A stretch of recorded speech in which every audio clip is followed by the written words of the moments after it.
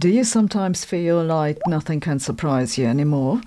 This is why I read science news, because last week I came across a paper that says we owe our existence to gravitational waves. Really? We had to build an apparatus measuring several kilometers in size to measure them, and they're supposed to have had some influence on the origin of life? No way. Let's have a look. So this paper definitely gets a prize for a catchy title, but the content is somewhat drier than the title suggests. In a nutshell, the argument is this. Atoms are the building blocks of life, except cats who are made of magic. But where do they come from? The atoms, not the cats. The lighter ones were created in the very early universe and then drifted around as gas clouds for a few 100 million years or so, which is how I begin my Monday mornings too. But the gas clouds eventually begin to clump and form stars. The enormous gravitational pressure within stars causes nuclear fusion, and that subsequently creates heavier elements. When stars go supernova, they spit out the heavier elements. These accumulate in the remaining gas clouds, which then form new stars and potentially planets around them. And these planets now have some of the heavier elements too. However, the fusion process in stars is only efficient up to iron.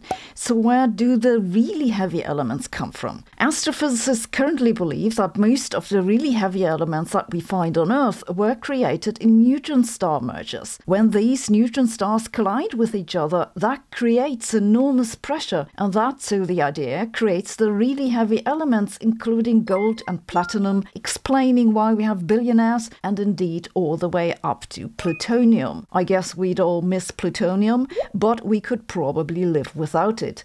Then again, some of those really heavy elements are essential for our health. For example, iodine. We need iodine to produce thyroid hormones that are necessary for growth regulation. The argument in the new paper is now that if it wasn't for gravitational waves, neutron star mergers would be incredibly unlikely. This is because usually neutron stars merge after they've been orbiting each other for a long time. They spiral into each other because, here it comes, gravitational waves carry away energy. We know this both from some direct observations of rotation periods that speed up as time goes by, and from detections of the gravitational waves emitted from the merger in the last few seconds. The authors now claim that these neutron star mergers, made possible by gravitational waves, have provided about 96% of the iodine on Earth and all of the thorium and uranium too. Okay, so it's not like the paper's wrong, but the argument is a stretch if there's ever been one. That the human thyroid gland needs iodine hardly means that life wouldn't have been possible some other way.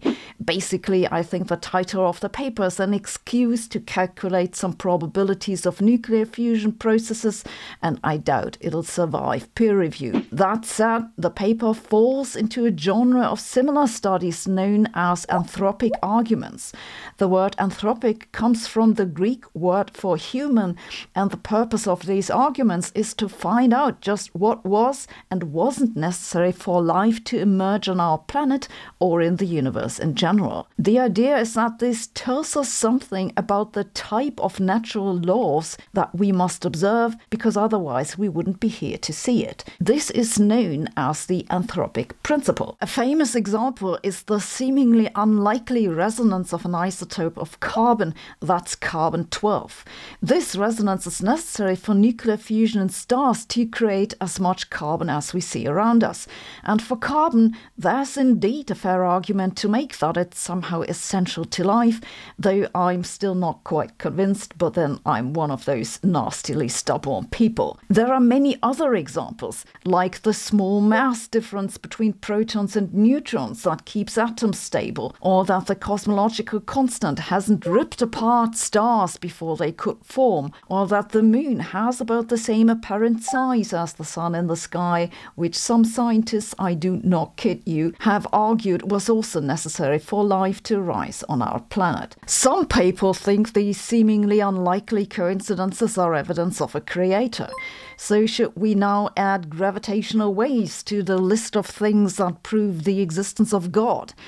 Well, I'd say that science can neither prove nor disprove the existence of a creator who pulled strings behind the scenes.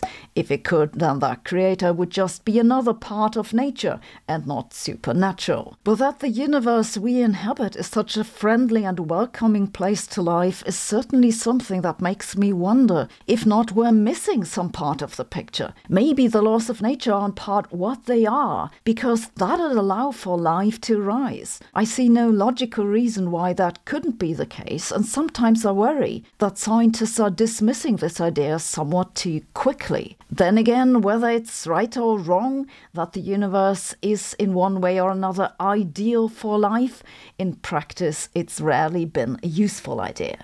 Yes, I do use a VPN channel because I'm that kind of person who likes to cover up their tracks. I use NordVPN, who've been sponsoring this video, and I want to tell you a little more about them. NordVPN is an app that makes your internet connection ultra secure. You install it on your phone or laptop and use it to create a safe connection. With NordVPN, no one can spy on your data or track your whereabouts. And it also comes with a threat protection that keeps you safe from malware, trackers, and malicious ads. It doesn't just protect your privacy, it also makes your life easier. For example, by helping you access pages in the US that are blocked for visitors from Europe. All you need to do is pick a NordVPN server in the United States. NordVPN currently has a special offer which will get you 4 months free on a 2-year plan, but only if you use our custom link nordvpn.com/Sabine or the coupon code Sabine. I found NordVPN super easy to use. It installs with just a few clicks and hasn't caused me any trouble. So don't miss out on this deal. Go to nordvpn.com/Sabine or use the coupon code Sabine. Thanks for watching. See you tomorrow.